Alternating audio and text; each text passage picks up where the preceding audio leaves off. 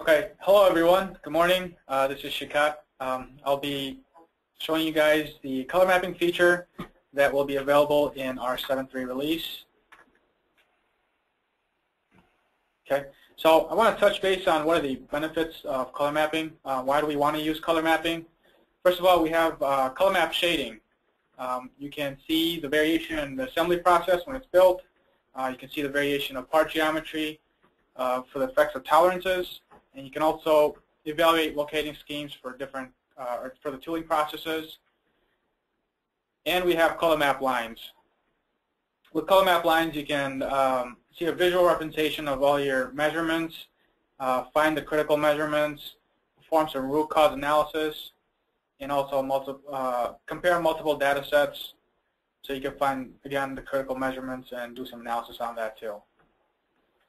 So we have two methods of color mapping. First of all, I want to start off with assembly variation. Basically, if you look on the bottom right-hand corner of this this model here, it's just a simple tail fin model. I chose to color map the two sections of the fuselage. Basically, as it builds, as it goes to the build, it's showing you the variation. It's color mapping based on the deviation from the nominal position. So right here, between the two sections, you'll see some red, some blue, and yeah, so you can kind of analyze what's, where are your trouble areas. This doesn't take into consideration your DCS points or features, so it's not required.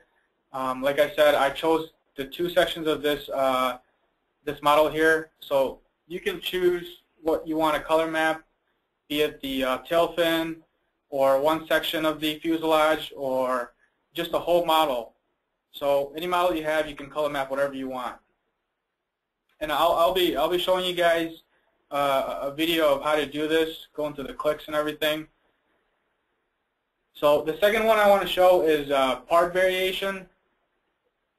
Basically, let's say you have a model with DCS points and features, and you want to color map based on those and see the effects of tolerances.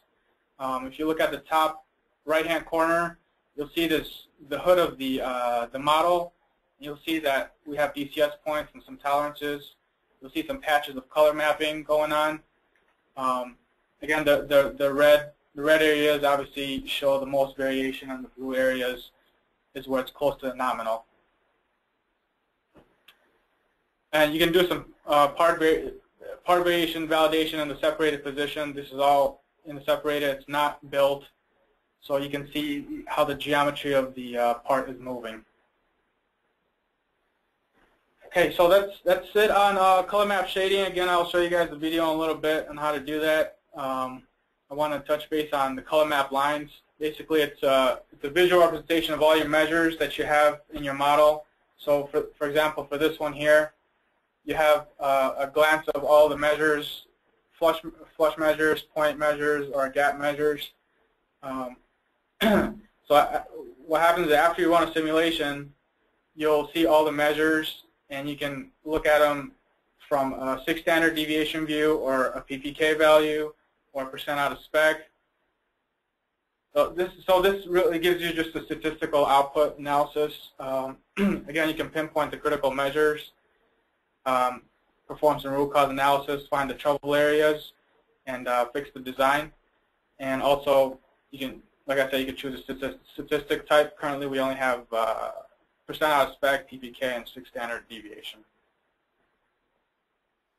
So, first one we're going to look at is percent out of spec. As you can see, the 31.82 value here is corresponding to the red area, which is the only one that's out of spec if you look at the percent out of spec only.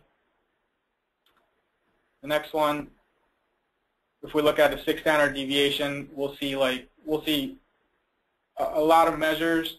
We won't only see the one that was percent out of spec, but we'll be able to see which one is causing the most trouble, which one is the most variation, and it's also represented inside the legend.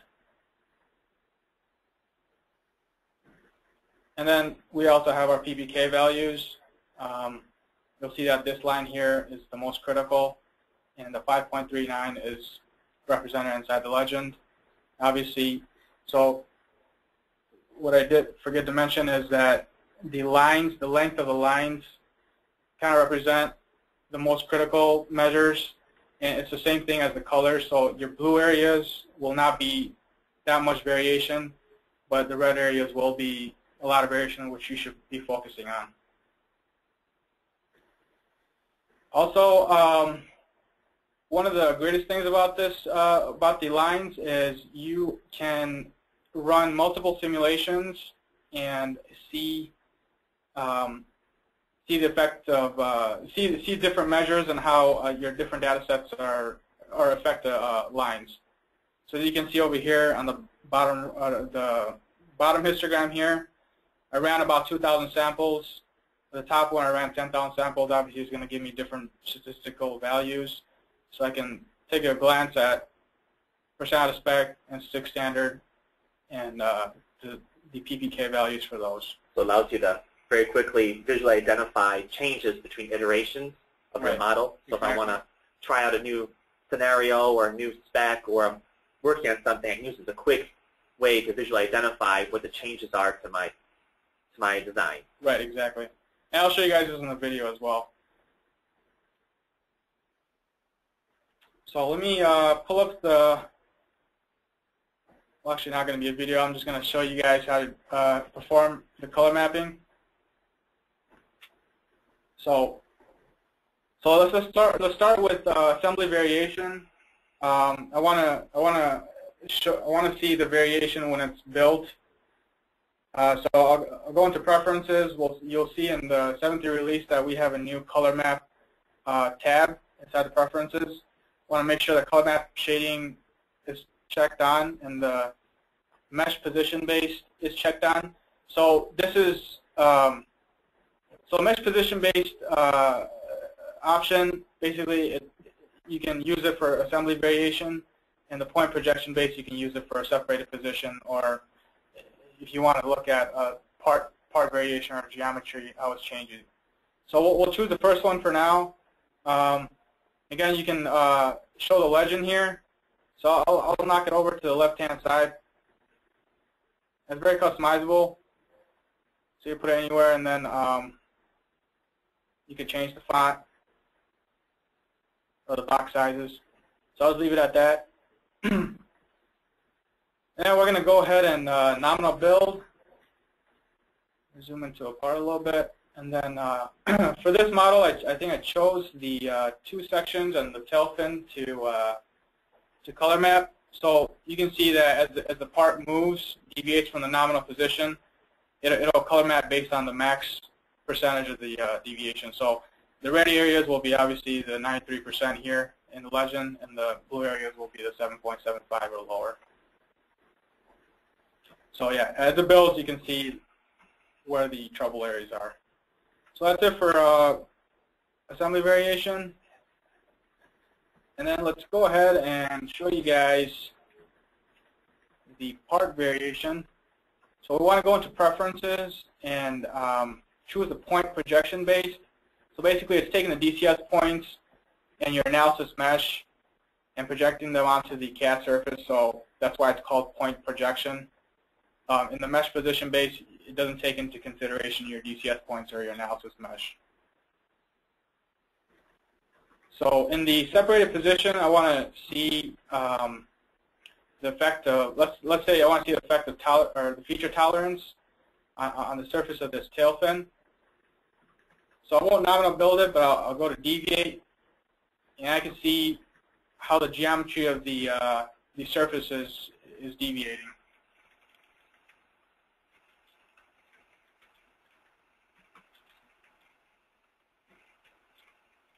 And I just want to show you guys how it supports the feature tolerances and any DCS analysis mesh. And I think over here on the top corner we have some DCS points. Not sure if you guys are able to see it. Should be one here, and let's see. Okay, you guys can't really see it that good, but there's about 4 of them there. And so if I deviate it, you'll see that the When the points are moving, it'll show red areas, just like what I showed in the feature tolerance. So it's pretty similar. Like I said, this method takes into consideration your DCS entities. So that's how you would perform some color map shading on your model. And I want to show you guys the color map lines. So let's see. I'm going to run a sample of 2000.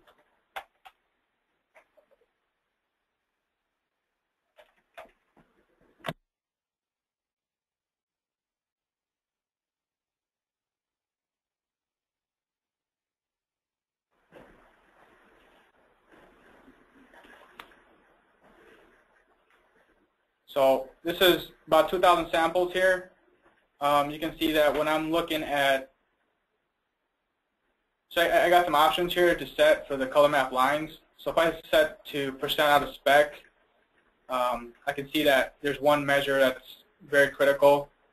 I'm sure there's other measures, but you just can't see them, so they're not. You should not be as focused on those. You can also set the thickness of the line. You see it more clear. And you can perform color map shading while you do the color lines. But I'm going to turn off the color map shading so you can see where the measure is coming from. I think this is the flush measure. So that's the % out of spec. And let's say I wanted to look at the standard deviation values. So now I see a lot more measures when I look at the 6 standard values. So quickly I can tell that this measure here is where my trouble area is, where my most variation is, probably followed by this one here on the left-hand side, and a couple more orange ones. And if I look at PPK values, we see that lines change instantly. And right now, this line here on the right is the most critical. What's your smallest PPK value? The smallest one, like in the back there, would be the blue ones here. Yeah, it's pretty dark blue. I want to say the on the left-hand side where you see those 2 ones. And again, if you change the as you go through the measures, it'll highlight which measure you're looking at. So that's pretty helpful in finding your critical and non-critical measures. I can quickly visually identify where my problem areas are. I can scroll to those measurements and just focus on those areas. Right. Yep. So yeah, with the options here, you can set your type and your line thickness. You can turn on the color mapping there. You can turn it off if you want. Okay. So let's say I want to run 2,000 samples, but I'm just going to exaggerate the tolerance magnitude scale just for demonstration purpose. So I want to put it up to 3 here, and then run another simulation.